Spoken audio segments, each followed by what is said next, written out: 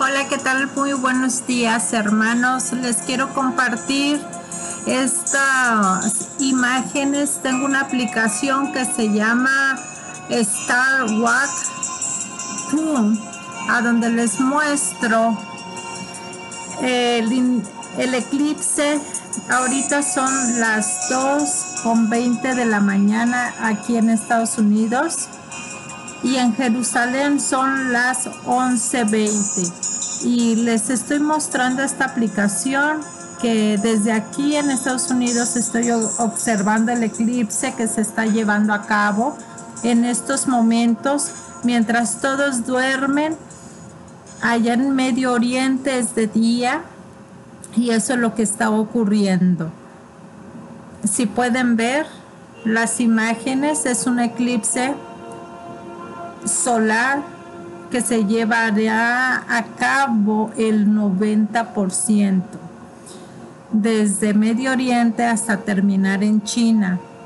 Y pues esos son señales muy grandes, hermanos, y les estoy compartiendo más que nada para estar al pendiente, estar en alerta, porque eso nos indica que viene una guerra. Pongamos ojo en Medio Oriente y estemos en todo el tiempo orando y velando, así como Dios nos ha dado las señales en los cielos como señales para despertar al pueblo, ya no estando divididos, sino estar orando y velando. Ahorita les voy a mostrar unas fotografías que tomé porque casi no se ve bien como yo quisiera. Aquí está Géminis, en el pie de Géminis, uno de los gemelos.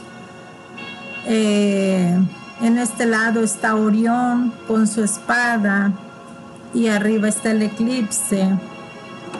Y en otra fotografía está Tauro. Y eso significa guerra, hermanos. Guerra, ¿cómo va a iniciar? No sé. Y Dios, así como nos ha dado las señales en los cielos, pues para que estemos atentos a la voz del Señor. Desde hace mucho tiempo, eso ha sido como señal cuando nació nuestro Redentor, a nuestro Yeshua HaMashiach, nuestro Señor Jesucristo. Se nos dio por señal la estrella de Belén. Después, cuando Elías oró y el fuego cayó, oró Josué y el sol se detuvo. Y pues ahorita, como estamos viendo las cosas, estas son las zonas. Hoy 21 de junio del 2020. Este es el trayecto de los eclipses. Bueno, del eclipse. Y pues relacionado a todos estos hechos y acontecimientos que están por desatarse, les pido, hermanos, que guarden alimentos, agua, medicamentos, hermanos. Las cosas se van a poner muy, muy fuertes y no estoy aquí para alarmarlos, sino para que estén preparados, hermano, porque estamos viviendo en tiempos bien difíciles y no descarten las profecías ni las señales, sino que todo el tiempo estemos viendo estas señales. Y les voy a compartir, hermanos, 5 sueños que tuve relacionado con la Tercera Guerra Mundial. Mi primer sueño fue en el 2016. Iba yo saliendo con los pastores Méndez. Yo me veía que íbamos caminando. Habíamos acordado de ir a comer. Y pues en esta tarde se veía como de verano, ya en la tardecita se veía anaranjada la tarde, se veía maravillosamente hermoso. Pero cuando de repente todo fue interrumpido, comenzaron a caer misiles y nosotros no sabíamos de a dónde llegaban, sino que volteamos al cielo y caían. Y mucha gente trataba de escapar, pero era imposible, hermanos. Al contrario, se metían a sus casas y ahí caían los misiles y ahí mismo moría mucha gente. Nosotros quisimos correr a una avenida amplia y grande hacia arriba, pero no pudimos escapar. Mi segundo sueño fue en abril 24 del 2017. Soñé que secretamente las naciones de Rusia, China, Japón y Corea y una quinta querían atacar a Estados Unidos. Y pues todo estaba planeado. No los querían dar a conocer. Ya Estados Unidos ya sabía de lo que estaba pasando. Y esas naciones venían con todo, con Estados Unidos. Y no querían alertar a la gente, no querían darlos a conocer a los medios, pero la quinta nación era Irán, que se había aliado con China, con Rusia, Corea, Japón, y la quinta era esa nación que quería destrozar a los Estados Unidos. Y también mi tercer sueño fue en ese mismo año, en el 2017, no recuerdo exactamente el mes, pero cuando soñé que iba yo caminando por la Saúl Kleinfer, me vi caminando para ir a comprar pan en una panadería que está entre la Saúl y la Echmier. Pero llegando al estacionamiento de ese shopping, comencé a escuchar muchos motores, mucho ruido. Te ensordecía con tanto ruido de esos motores. Yo veía a los lados que tal vez eran carros, pero no, sino que volteé al cielo a ver el cielo y eran muchos, miles de aviones, desde los más sofisticados hasta los más chicos, los más grandes, hasta que se camuflajeaban entre las nubes. Era difícil de rastrearlos y de momento yo veía desde grandotes Boeings a donde transportaban aviones militares, pero se veían del ejército de Rusia. Y cuando de momento quise yo correr hacia mi casa, porque yo había ido a comprar pan y dejé a mi esposo con mis hijos, quise regresar, pero ya no pude, porque comenzaron a bombardear Fort Bliss y nuevamente esos misiles caían por donde quiera, a diestra y siniestra, y pues tristemente no pude llegar a casa. Y fin del sueño. Y mi cuarto sueño soñé una gran ciudad de los Estados Unidos. Era como Nueva York, hermanos. Iba yo caminando, contemplando esa ciudad hermosa, sus rascacielos, y cuando de repente me abordó un agente del servicio secreto. Era muy elegante esa persona, era muy alto, vestido con un traje, y de repente, hermanos, yo comencé a decirle que a dónde me llevaba y me dijo que me iba a mostrar algo.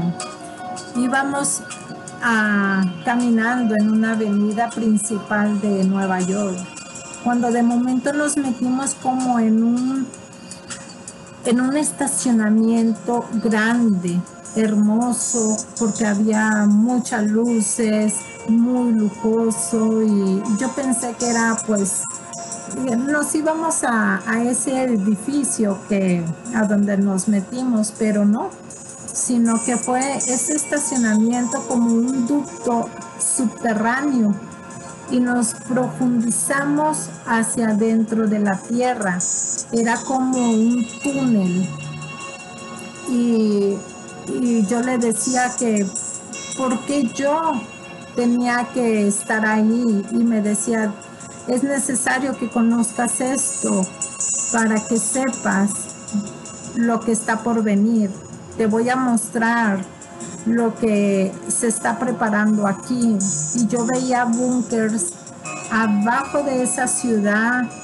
Habían carreteras subterráneas, había equipo médico, había juegos de entretenimiento. Era como una ciudad subterránea abajo, y yo les decía que para qué era eso.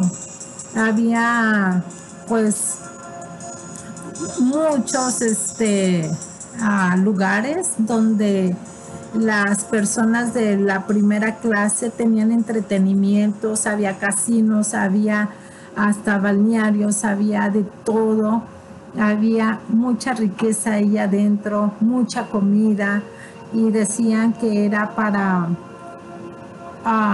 un ataque. Y yo les decía que pues qué ataque, porque a mí me estaba atemorizando, y me decían de que pues era los búnkers para salvaguardarse de cualquier ataque terrorista o cualquier guerra.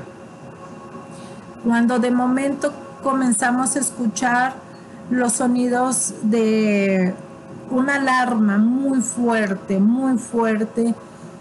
y me decía, ya es tarde. Y yo le decía, yo necesito salir de aquí, ¿qué es lo que está pasando? Y se cerraron unas entradas de muchos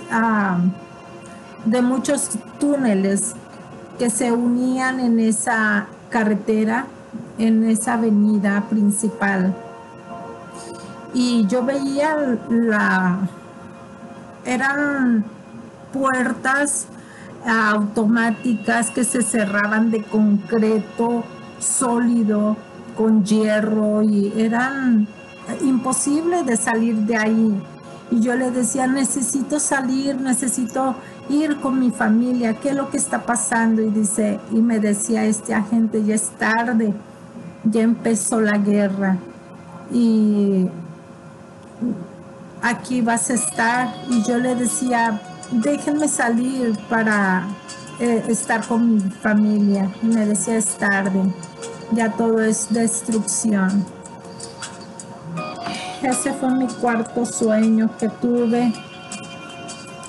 Y mi quinto sueño fue en el 2019, hace un año.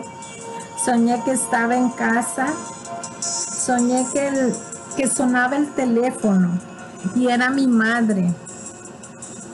Y la saludaba yo muy tranquila.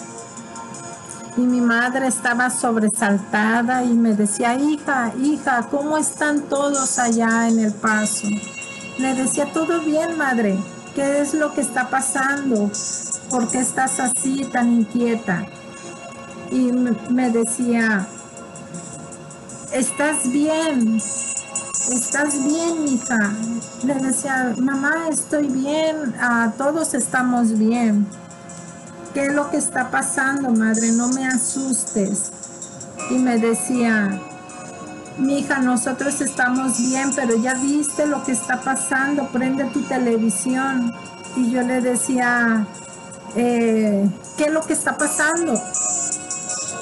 Y ella muy asustada y gritando, ella me decía, están atacando Fort Bliss, prende la televisión, mira lo que estás viendo, lo que estoy viendo, por favor préndela.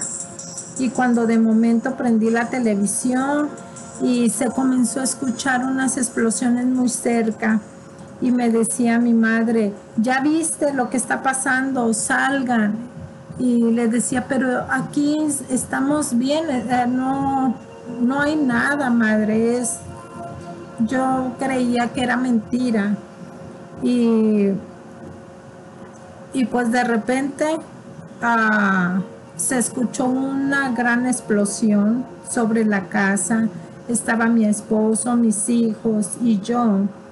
Y cuando de momento se escuchó esa explosión y ya no escuché nada, sino que en el sueño veía destrucción. No sentimos nada nosotros, nada más veía las casas derrumbadas, veía yo ese teléfono lleno de polvo y la voz de mi madre que gritaba, Cira, Cira, ¿qué es lo que pasó? Cira, contéstame. Todo era silencio y era ruinas y se veía el teléfono tirado, ya todo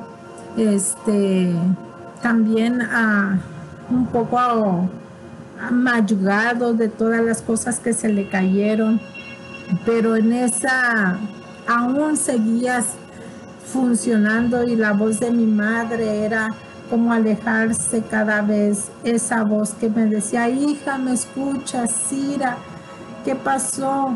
¿Qué pasó? Y fin del sueño. Todos estos sueños, hermanos, se los comparto por todo lo que está pasando hoy en día en Medio Oriente. Y me atrevo yo a contárselos de esta manera porque apenas mi hijo Cristian me dijo, mamá, yo tuve un sueño. Y le dije, sí, mi hijo, cuéntame tu sueño, ¿qué es lo que soñaste? Yo pensé que eran sueños infantiles, sueños que él quiere realizar. Y me decía, mamá, estoy soñando lo que tú estás soñando. Porque cada vez de que yo tengo un sueño profético, se los comento a toda mi familia, más que nada para tenerlos preparados, no para asustarlos, sino para prepararlos. Y me dijo, madre, estoy soñando como tú. Soñé que era un hermoso día y que de repente, mamá, caían del cielo misiles. Y fue de repente, porque estábamos jugando afuera y vi, mamá, cómo caían del cielo misiles y era mucha destrucción, mamá. Dime qué significa ese sueño. Y lo abracé y le dije, no tengas temor, pero Dios te está dando sueños también. Y ahí comprendí la importancia de decírselos y no callar más, porque si Dios me está dando sueños tras sueños para compartirlos y hablarlos y los he callado, pues ha levantado a mi hijo para hablar y compartir. Más que nada, a mí me redarguyó mi hijo, porque yo tengo que hablar, hermanos, fuera de tiempo y antes de tiempo, y ahora pues les comparto esto, hermanos.